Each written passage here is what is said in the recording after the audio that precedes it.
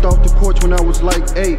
Niggas don't like me cause majority of them fake. They fake. Majority of them hate, but I don't pay attention. You either pay me or pay me no attention.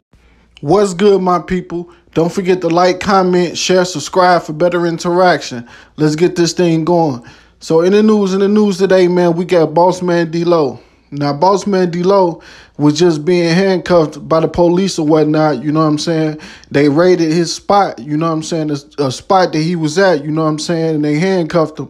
I don't know if he got arrested or whatnot, but it looks like he's a person of interest or something like that, you know what I'm saying? And somebody called the police. But I guess we just gotta wait and see.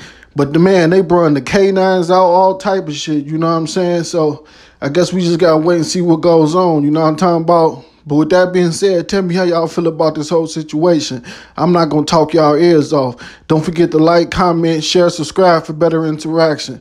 I'm going until further notice. Peace. Jumped off the porch when I was like 8. Niggas don't like me cause majority of them fake. They fake. Majority of them hate, but I don't pay attention. You either pay me or pay me no attention.